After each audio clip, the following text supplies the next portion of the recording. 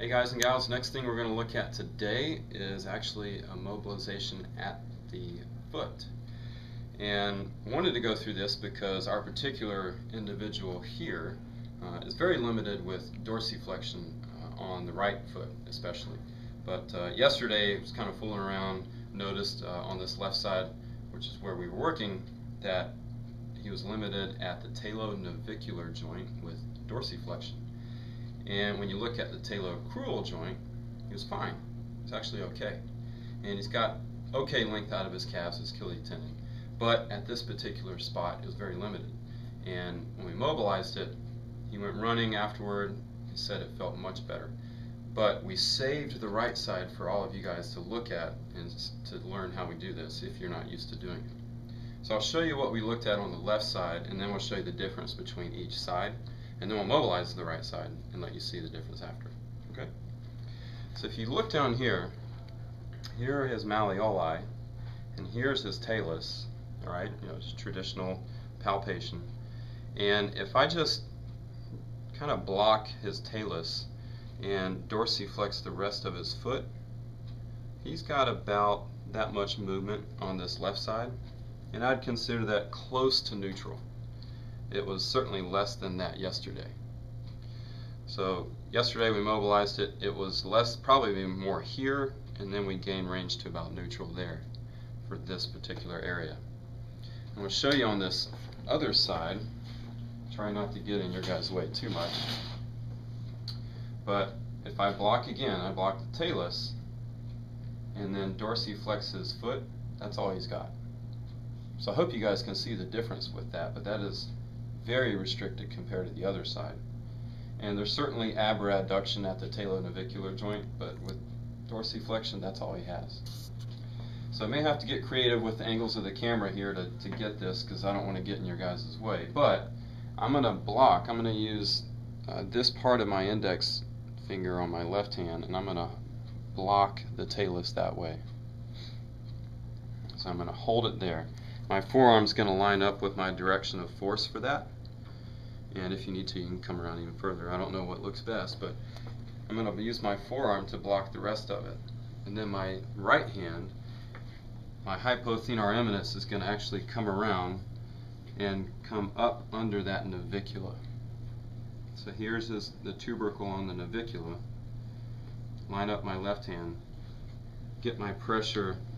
So I have my hand wrapped around his whole plantar surface of his foot, but I'm not pushing up through here. I'm concentrating my force with my hypothenar eminence right where that navicula is, like that. And then here, you can see my forearms line up with my line of force, so I don't have to work quite as hard. But here, I'm giving pressure with my right hand in that direction. And for the mobilization, I could just sit here and hold. I could have him gently resist, so don't let me push you up. And as he does, he relaxes. As he lets go, I can take up some slack. And then we repeat. Gently resist. And let it go. Again. And let it go. So you often get the question, well, how many times do you do this, or how long do you do this for? And the answer is simply until there's no more movement that's being taken up. So you take up more range, resist again. Each time he relaxes, I'm feeling and I'm checking the amount of give that we attain, and let it go. And at this point, we're not really getting much more gains on it. I do it one more time just to make sure. Resist again. And rest. And that was about it. So now we come back just to double check to see if we made any gains. Stabilize again and bring him up. And hopefully you guys can see that that's a much different result. Does that feel any different to you? A lot different. Okay.